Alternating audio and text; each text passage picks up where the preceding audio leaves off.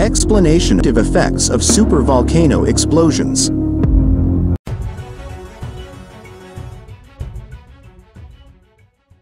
Defining a supervolcano is not easy.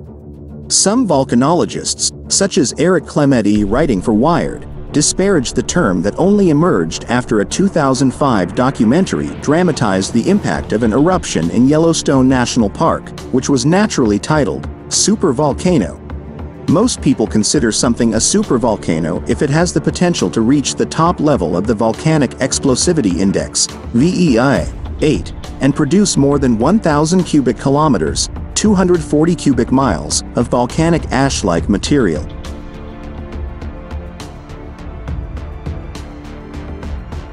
Further adding to the confusion is the fact that supervolcanoes will not erupt in a devastating way.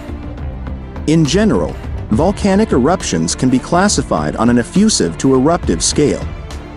So the energy can be relatively low, like volcanoes that form large, gently sloping shield volcanoes like Kīlauea in Hawaii. Or the eruption could have greater explosive power,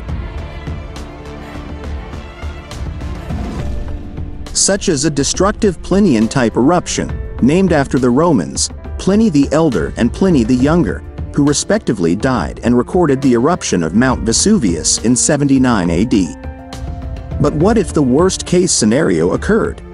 What if a super-large volcano, like the one beneath the Yellowstone caldera in the western United States, erupted suddenly and explosively? The consequences of this event could be dire and would impact humanity worldwide.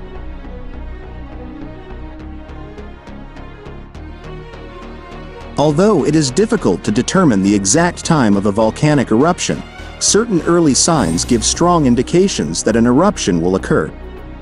The movement of magma towards the surface can produce signs such as bulging ground surfaces, increased levels of gases associated with volcanoes, and strange temperature changes.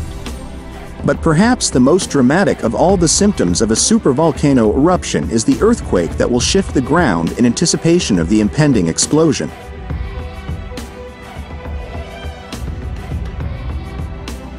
This earthquake was also not a light earthquake.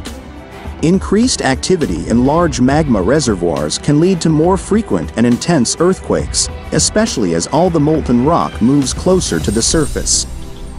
As USGS scientist Jacob Lowenstern told Vox, a pending supervolcano in a place like Yellowstone would produce a series of very powerful earthquakes.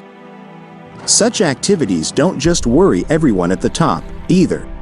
These vibrations will also break up the soil above the magma chamber, making it easier for buried molten rock and gas to reach the surface.